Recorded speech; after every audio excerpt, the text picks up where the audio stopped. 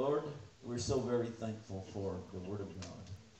We're so very thankful that you, Lord Jesus, gave your life for us. Yes, Lord. Thank you. And then arose from the dead, that we can have this liberty and this freedom that we enjoy, this abundant life that you spoke to us about this morning, Thank you, Lord. Lord. And we receive it, and we walk in it. We thank you for the Holy Spirit that's our teacher to teach us and train us and walk with us. Yes, Father. Thank you for revelation knowledge this morning, Lord. Thank you that our eyes are open and our ears are open to hear and to see what you are saying to us, the church, to empower us, to embolden us, to strengthen us, to help us mature, to be that body of Christ that you've called us to be, Lord. In Jesus' mighty name, everybody said? Amen. Amen. Look with me, Matthew the 15th chapter, if you would. Matthew 15. We're going to begin with verse 10. And he called the multitude and said unto them, hear and understand. Now, we had a series on understanding the will of God. And again, here it's pointed out, Jesus is saying, listen up, and don't just listen up and forget it, but understand what he's saying. Amen. Get hold of it. Okay? Verse 11, not that which goeth into the mouth defiles a man, but that which comes out of the mouth, this defiles a man. Amen. Hallelujah. Now, the Lord was always teaching spiritual truths, but the disciples never could quite seem to grasp the spiritual part of it. They only saw it in the natural. We see that today a lot, where people want to stay in the natural instead of looking into the spirit realm. But he clarifies it here, because his disciples, verse 12, then came his disciples and said to him, knowest thou that the Pharisees were offended after they heard this saying? And he answered and said, well, go get them. We don't want to offend anybody. Well, I'm glad you're reading your Bible. Y'all looked at me awfully funny. He didn't say that, did he? No. He didn't say, well, this is a, what do you call those churches? People friendly? Seeker sensitive. He didn't say, well, we're seeker sensitive. Go get them back. Hallelujah. Well, don't get mad at me. Praise God. I'm just telling you what happened here. Jesus answered and said, every plant which my heavenly Father hath not planted, they'll be rooted up. Let them alone. They be blind leaders of the blind, and if the blind lead the blind, both shall fall into the ditch. Amen. Then answered Peter and said unto him, declare unto us this parable. In other words, we don't understand. Tell us what you're saying, Lord. And Jesus said, are you also yet without understanding? Indicating that they should have known. Do not ye yet understand that whatsoever entereth in at the mouth goes into the belly, is cast out into the drought? But those things which proceed out of the mouth, they come forth from the heart. They defile the man. For out of the heart proceeds evil thoughts. Out of the heart proceeds evil thoughts. Thoughts, that's what we're speaking on. Murders, adulteries, fornications, thefts, false witness, blasphemies. These are the things which defile a man. But to eat with unwashen hands defiles not a man. So what he's saying here is that it's not the natural, it's the spiritual. He's saying that it's not the natural things that defile a person, but it is in the spirit realm, on the inside of man. We've got to deal with man's hearts. The church has tried for years to clean up man by rules and regulations, but it only makes a religious train wreck. Hallelujah. It's got to be God doing it from the inside out. Amen. It's not in how you dress. Now, you need to look nice. You don't need to wear clothes that are provocative or whatever.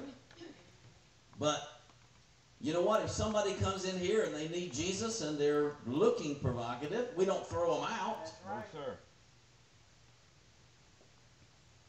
Well, you got to change that person's inside, and then they'll change what they're wearing on the outside.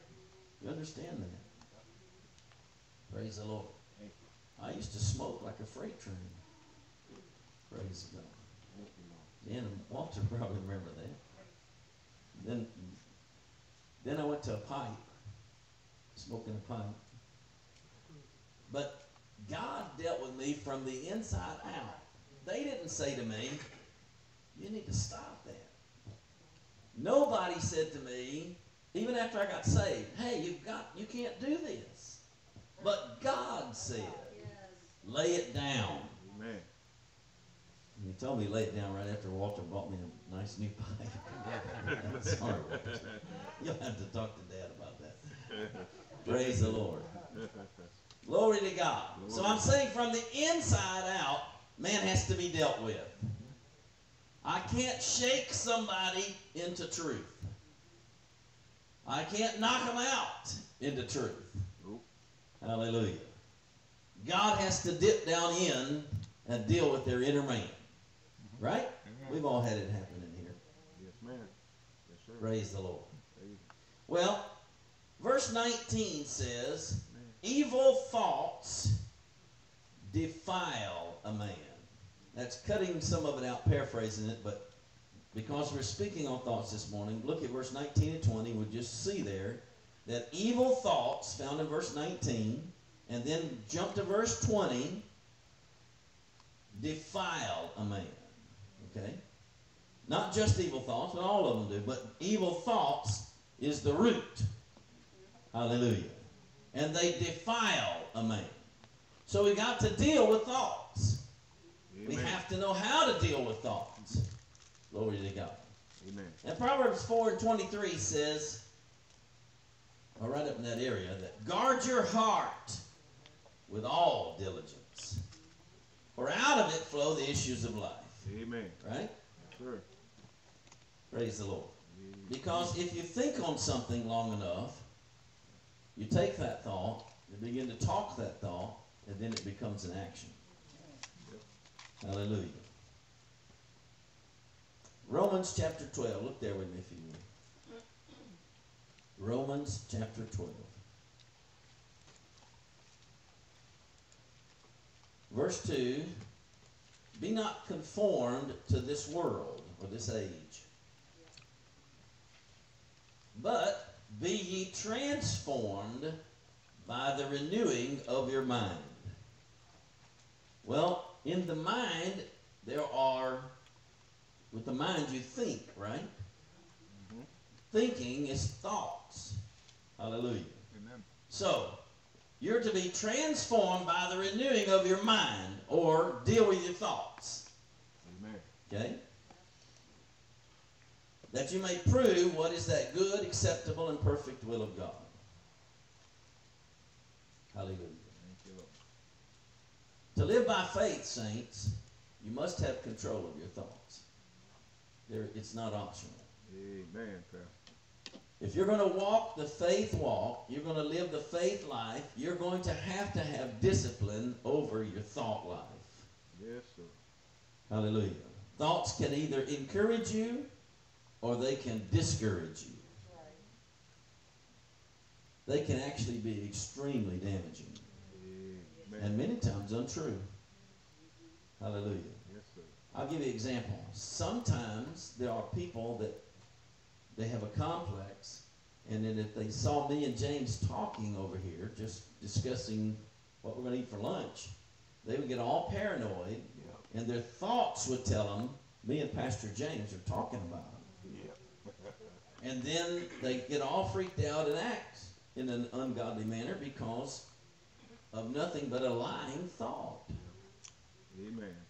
We were just discussing food. Yeah. Hallelujah. Some crabs for Willie. Praise the Lord. He was in a wreck, and in the ambulance, he raised up just enough to say, "Where are my crabs?" Praise the Lord. So that's why we were laughing about his crabs. So, that's just one example. Let me give you another example that if you have a pain in your body or a symptom, stuffy nose, cough, pain somewhere, nausea, then your thought comes to you, you've got this. You got a cold. You got the flu. I mean, that's what the thought comes. Now, it's pretty slick when it comes too, because the symptom is very real. And it's pretty slick when it comes, and then you find yourself agreeing with that. Yeah, I better do this. I better do that. Well, when you agree with that thought, you've taken it. Yes, sir.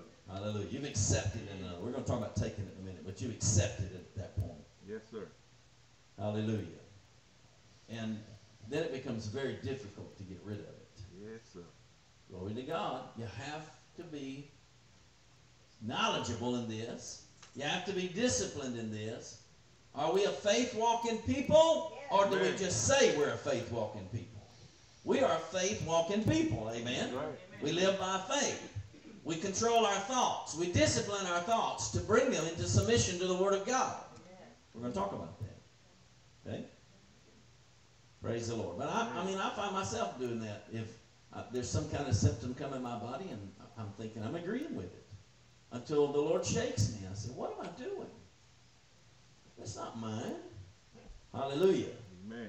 Now, most times nowadays, I don't agree with it anymore. I recognize it immediately.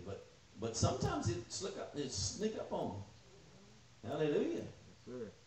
Glory to God. Well, thoughts are damaging. Look at this story in Genesis, the 20th chapter. Genesis, all the way back in the book of beginnings. Genesis chapter 20.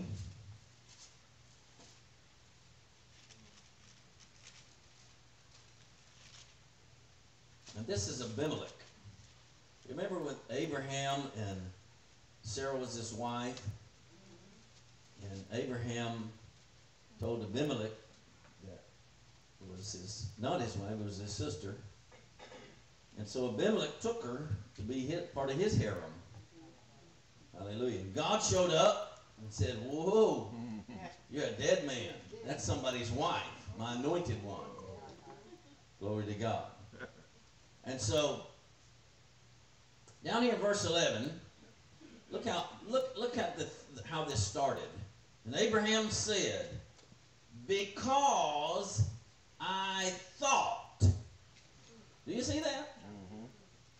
Because I thought, surely the fear of God is not in this place, and they will slay me for my wife's sake.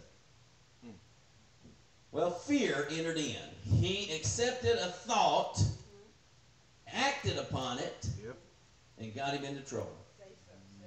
You see that? Mm-hmm. Pretty interesting, isn't it? Yep. All right. Some of you are not convinced. Look at 2 Kings. This will spell it out for you. 2 Kings chapter 5. Remember Naaman? Mm-hmm. Naaman had leprosy. And verse 10. Elisha sent a messenger unto him, saying, go and wash in Jordan 7 times, and your flesh will come again to thee, and you shall be clean. But Naaman was angry and went away. Why? He's in the presence of the prophet of God, the one who has the power to cleanse him. But Naaman got upset because he told him to wash in Jordan. He said, why didn't he tell me to wash in a better place? And he said, behold, verse 11, I thought, he will surely come out to me and stand and call on the name of the Lord his God and strike his hand over the place and recover the leper. So he thought he had to have a big showing from God's man in order to get what he needed. Right? Mm-hmm. He presumed. Presumption is a killer. Yes, sir. He presumed that this is what God would do, the man of God would do. And in his presumption, because the man of God, or God, the representative of God, didn't do it the way he thought, he missed his blessing until he repented. Do you see that? Now we do the same thing. Because we think God is supposed to do it this way, or that way, we miss the blessing. Because we don't have understanding and control of our thought life. And we allow our mind to dictate it instead of the power of God and the Word of God. You can't put God in a box. No, sir. He jumps right out every time. Glory to God. He's a big God. Yes, he is. He thought of everything. Yes, he did. And then brought it to pass. We live in a little small, dinky world compared to what he sees up there. You know, when you fly in an airplane, it's just a slight picture. On the ground, I can only see my immediate surroundings. But when I take off, I love to look out the window if I'm awake. I love to look out the window, and you see, and the houses and the cars and the people become so small. Yeah. And you can see so far. Yeah. Hallelujah. Well, you've got to get your thoughts in line with God's thoughts. Praise the Lord. Amen. Presumption will hurt you. Yes, sir. Now, here's the key in all this. This morning I want you to get.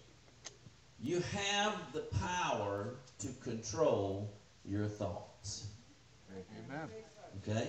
Let me repeat that. You, as a Christian, born again, filled with the Holy Ghost, knowledgeable of the Word, have the power to control your thoughts. Yes, sir. Thank you. You have a choice. Yep. Sure. Now, I know Willie's been going to Manatee Glens for a long time ministering.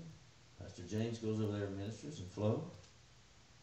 And they'll tell you that Manatee Glens is full of people that can't control their thoughts. Yes, sir.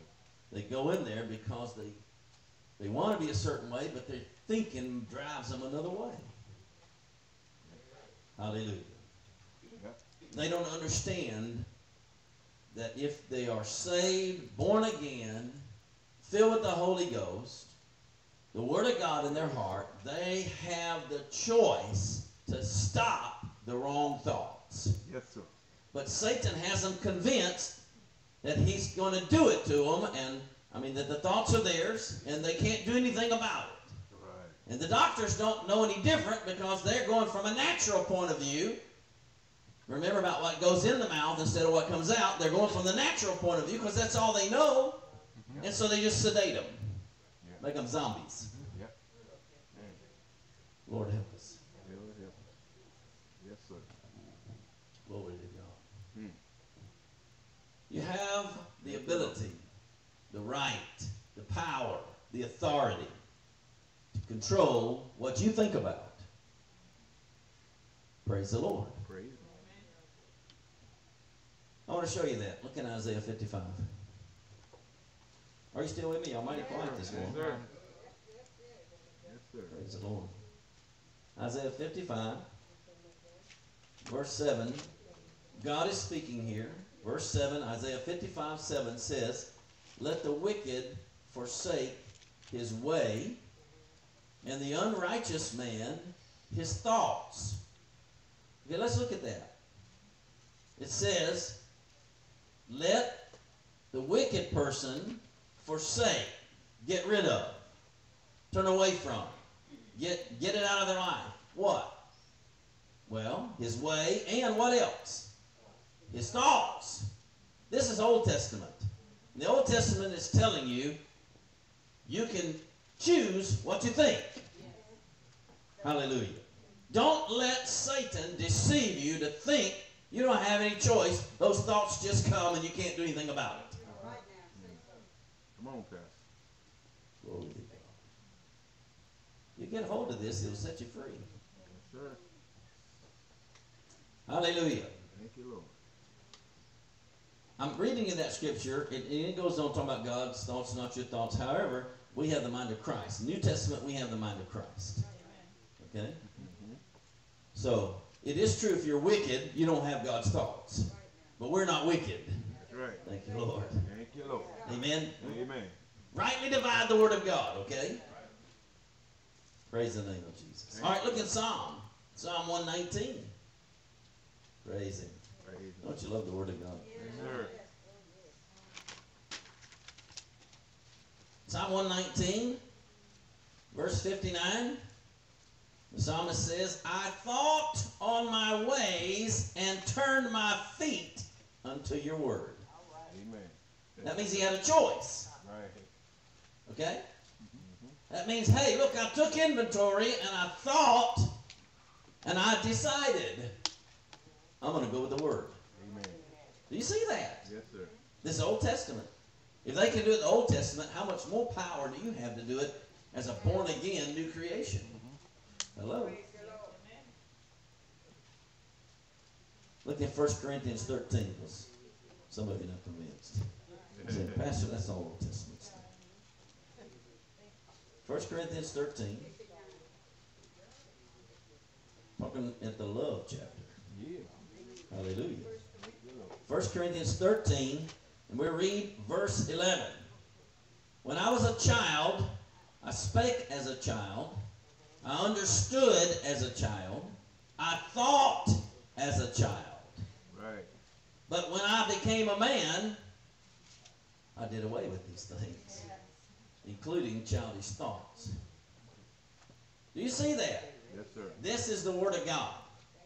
Quit letting Satan beat you up, telling you lying thoughts. Yeah.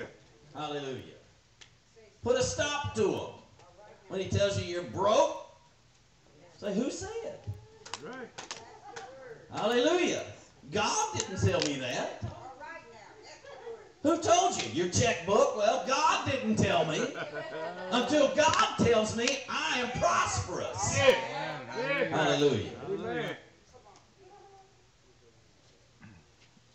Glory to God. Thank you, Lord. Do you see that in verse 11? Yes, sir. If you want to be a child, so you could also understand out of this verse that getting a handle on your thoughts is involved in maturing as a believer. In other words, the baby Christian is still going to have some problem with their thoughts. You're going to have to help them. But as you grow up in this, you put away those thoughts. Yes, sir. You understand what God's word says, and you go with that. Just like the psalmist said, I thought about my ways, and I turned to your testimony or your word. Oh, glory to God. Glory. Hallelujah. Thank you. All right, Matthew Thank you, Lord. chapter 6. Thank you, Lord. Praise the Lord. We're getting there. Thank you, Lord. Matthew chapter 6. Are you with me? Yes, sir. We're going to begin with verse 25.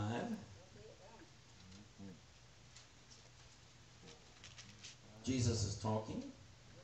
Therefore, I say unto you, this is instruction from the Lord. Amen. Take no thought. Hallelujah. For your life. Okay. When he says take no thought, and he's telling you don't take this thought, then you could easily understand by him having to say don't take a thought that you could take the thought. You have the choice. Right? You hear what I'm saying? Because he has to say to us, take no thought for your life, means I have the ability to take that thought or to get rid of that thought. Right? Amen. Now he's talking about provision here. In verse 27 he says, which of you by taking thought can add 1 cubit to his stature? In other words, which of you by taking thought, taking hold of that thought, is going to make it any better? It's just going to worry yourself sitting. Yes, sir. Hallelujah. Verse 31 tells us the key here. Therefore take no thought saying. Because what happens is when you take the thought, then you immediately say it. I feel like I'm getting sick. I mean, that's what you say when a symptom comes on, you know, and you agree with that thought. You take that thought. Boy, I'm broke this week. You've taken that thought. You're believing the thought more than you're believing the testimony of God. All right. Amen. Now listen, it's easy to believe those thoughts and take them because they're very real and they're constant. Yeah. They harass you, especially pain in your body. Oh, yeah. But you got to grow up in this. Sir. You got to realize who you are in Christ Jesus. Amen. You're able to say to that, instead of saying the thought and taking the thought, you take the testimony of God and say, no, by his stripes I was healed. Hallelujah. When the thought says, oh, you're going to be in the hospital, you're going to have to go through this and go through that, and prolonged medication. When the thought is coming, and then you have a choice. You can take it and repeat it. And tell everybody, pray for me because I've got to go do this. Or you can say, no, I'm not taking that. Amen. I'm going to take what the Word of God says. Right. This is the difference in life and death, saints. I'm not just telling you this because it's theory in my life. I'm telling you because it works. Yeah. It's God's Word. And God cannot lie. And if you'll put a little bit of effort, actually it'll take a lot. If you'll expend your effort to exercise godliness in these things, instead of expending your effort to figure out how you're going to budget or how you're going to do this or how you're going to stay well or how you're going to go shopping today or how you're going to go to Bahamas or whatever you want to do, instead expend your time and your energy to being godly. Amen. You'll have life abundance. Hallelujah. You'll have all those things and more, but they'll be from God instead of you making it happen. Luke's telling me I'm running out of time. Look in 2 Corinthians chapter 10 real quickly. You know this scripture, but we're going to go over it again. 2 Corinthians chapter 10. In verse 3, for though we walk in the flesh, that's not where we do our warfare. Not what we put in the mouth, what comes out. It's a spiritual warfare. The weapons of our warfare are not carnal, not machine guns and bombs and grenades, but it's mighty through God to the pulling down of these strongholds that have kept us in bondage and want to try to keep us in bondage further. Yeah. Verse 5, here it is. Obvious choice here. Obvious that you have the power to do something about it. Casting down imaginations. That's thoughts. And every high thing that exalts itself against the knowledge of the Word of God. Amen. Bringing into captivity every thought to the obedience of Christ. And Christ is the Word. Glory. Amen. Do you see that? So, quickly, 4 things I want you to do. Real quick. Proverbs 30 and 32. I'm out of time. Proverbs 30 and 32. This will tell you. This is how to handle it. What to do. How to get a hold on this. Praise the Lord. It's not enough to know that it works for you. You got to know how to work it, right? Right. Proverbs 30 and 32. This is your first step. If you have done foolishly in lifting up yourself, or if you have thought evil, lay your hand upon your mouth. Amen. Shut up. Don't say it. Get rid of it. Deal with it. Now let me tell you this real quick, like, you can't deal with the thought by thinking against it. You can, it doesn't work. That thought will whoop you every time. You've got to say the Word of God out of your mouth. If you're riding down the road, if you're in the house, wherever you are, if you're going to be embarrassed by saying it, get to somewhere you can. Go to the restroom. Do whatever you got to do. But to get rid of that thought, you've got to put the Word of God. Take the Word of God and silence that thought. You may have to do it many times. You may have to do it many days, many months. Sure. It's about how bad that stronghold is. Yeah. Amen. But put your hand over your mouth before you say that thought. Don't do it. Hallelujah. Proverbs 16. Quickly. Proverbs 16, verse 3. Commit your works unto the Lord, and your thoughts will be established. Hallelujah. In other words, give yourself wholly to Jesus, to the Word of God. Hebrews 4:12. I'm telling you how to deal with this. Hebrews 4:12. For the Word of God is alive, quick, powerful, sharper than any two-edged sword, piercing even to the dividing asunder of soul and spirit. That's your innermost being. And of the joints and marrow. And is a discerner, distinguisher of the thoughts and intents of the heart. The Word of God is the answer to deal with thoughts. And you must say it out of your mouth to stop the chain of the thoughts harassing you. One last scripture, Isaiah 26. I'll let you go home. Isaiah 26, verse 3 and 4. Thou will keep him in perfect peace. How many wants perfect peace? Amen. You know, when your thoughts are raging in an evil manner, it is no peace in the house. I'm No, telling you. sir. No, ain't fair. Hallelujah. Thou wilt keep him in perfect peace whose mind, whose thoughts are stayed on thee, because you trust in thee. That's the root. Because you believe God. You believe God more than all the attack of the enemy that's harassing you, assaulting you. Hallelujah. Trust ye in the Lord forever. For in the Lord Jehovah, there's your everlasting strength. Glory to God. Praise the name of Jesus. That's exciting, isn't it? Yes, it is. You have the ability Thank you, Lord. to stop the thoughts that have been harassing you. Amen. Thank you, Lord. Now, some of them are habitual. You understand that it takes, I can't remember, I think it's 7 days, 21 days to break a habit. Okay, so when that thought has been habitual and you've been pampering it like your pet demon, you know, oh, yeah, I know, yeah, okay, yeah, I'm terrible, that's all, yeah, I understand. You know, you're just loving on it and petting it and welcoming it in your house. You've been doing that for years. Just because you say one scripture, that thing's going to laugh at you. Yep. You're going to have to stand firm.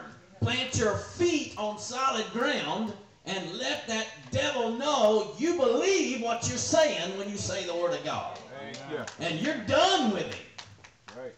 And you'll break that habit. Amen. Hallelujah. Thank you, Jesus. Glory to God. God is good, isn't He? All the time. Let's stand up. Praise the Lord. Father, we love you. We thank you. We praise you. We worship you. Thank you. We thank you that your word reveals to us the authority that's been given to us, that we can live a peaceable, prosperous, abundant life. And so, Lord, we thank you for the power of the Holy Spirit to help us carry it out and to walk this walk of faith, Lord. Not fearful, not worrisome, not shying away from anything, Lord, but doing the will of God. Proving what's that good, acceptable, and perfect will of yours, Lord. Life in abundance. Perfect peace as we walk this walk. Father, I pray a special blessing on these saints. I thank you, Lord, that you brought them here to hear your word, that you implanted them and joined them to this body, local body of believers, Lord. And I thank you, Father God, that you empower them with supernatural power to stop the harassment of the enemy in their thought life, Father. This day we cut the devil off in Jesus' name. Whether it be sickness, disease, whether it be poverty, whether it be hatred, whether it be unforgiveness, whatever the problem, Lord, we sever it. And all its lying thoughts. In the mighty name of Jesus. And by the blood of Jesus. And we give you all the glory and all the praise. In Jesus' mighty name. Jesus. Everybody said, Amen. amen. Why don't you hug on